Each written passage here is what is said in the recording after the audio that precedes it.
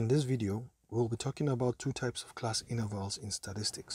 We are going to discuss how the two types are particularly useful when grouping numerical data and when it's appropriate to use them. In the last video, you saw how to create class intervals, class boundaries, and class weights from a frequency distribution. We use these to help us group numerical variables for a better understanding of our data. Now let's look into the data on the daily attendance of children in a pediatric clinic in the first 20 weekdays of the month of November. Let us put this data into a group frequency distribution with these four classes: 10 to 19, 20 to 29, 30 to 39, and 40 to 49. And for the first class, we'll be counting all the values between 10 and 19, right?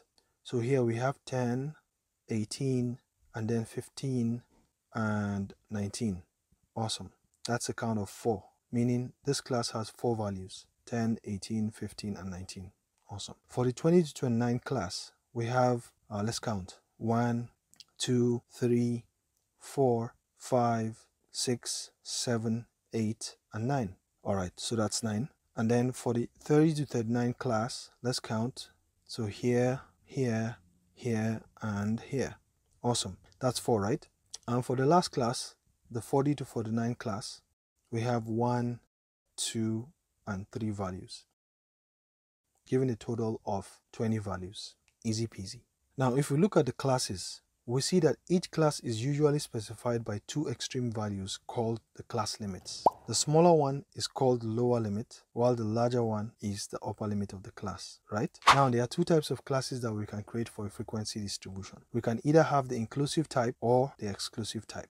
In the inclusive type, both the upper and lower limits are included in the class when grouping values, hence the term inclusive classes. So in our example, the class interval 10 to 19 includes all the values in the data from 10 all the way to 19. That means this 10 in our data is counted in this class, and any number above 10 is also counted. So we count 15, 18, and this will also include the number 19. So you see, for this type of classification, both the lower limit and the upper limit are included in the class, and any value higher than 19 will be included in the next class. This inclusive type is a simple method of classification, and it's useful when the data we are grouping is only in whole numbers, i.e. when we have discrete data. So every data point can easily fit into one class, like in this example of children in a pediatric clinic, because we can only have whole numbers for this kind of variable. We can't have 20.5 children or 19.7 children, right? So we use the inclusive type of class when our data has no decimals or fractions.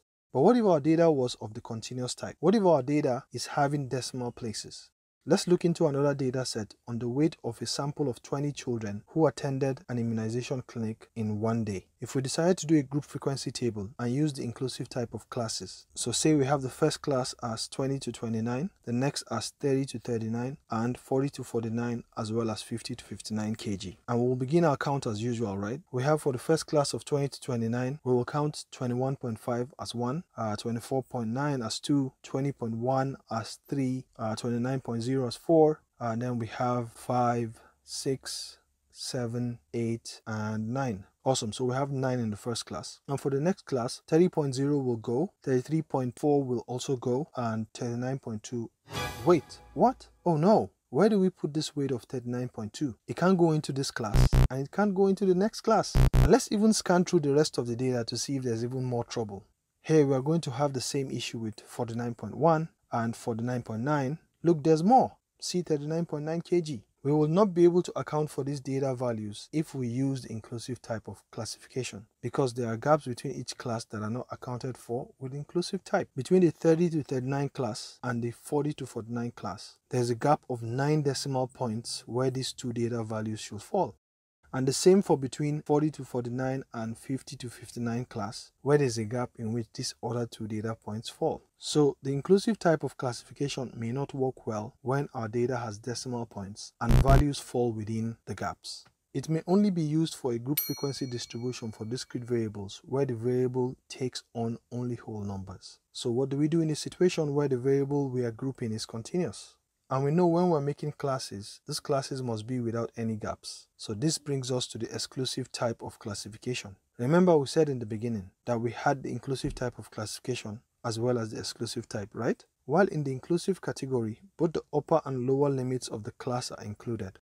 In the exclusive type, the lower limit of each class is included, but the upper limit is excluded from the class. So even though we write it in the class, it is not included when we count. For example, our data for the weight of children could be classified using the exclusive type as 20 to 30, 30 to 40, and 40 to 50. So here we can see that there is no gap between the classes. Easy, right? So let's create the group frequency distribution. So for the first class, 21.5 will go, then 24.9, yes, 20.1, yes. But then, which class do we put this kid with a weight of 30 kg? In the 20 to 30 kg class or in the 30 to 40 kg class? Well, remember the exclusive type of classification excludes the upper limit. So the 20 to 30 class excludes 30 kg, i.e. it's going to take all values between 20 and under 30. And the 30 to 40 class will therefore take all values 30 kg and above but under 40 kg and so on. So the value of 30 kg will be in the 30 to 40 class. Now let's continue grouping. So 29.0, 23.8, 25.3, 20.0, 23.8, and 20.5. That's 9. So we have 9 values in the first class. For the 30 to 40 kg class, so 30.0 will go, 33.4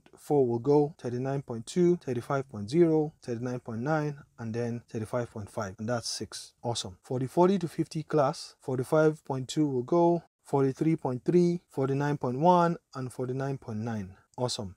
So where do we put this 50? In the 40 to 50 class or in the 50 to 60 class? Yes, you got it. In the 50 to 60 class. Easy peasy.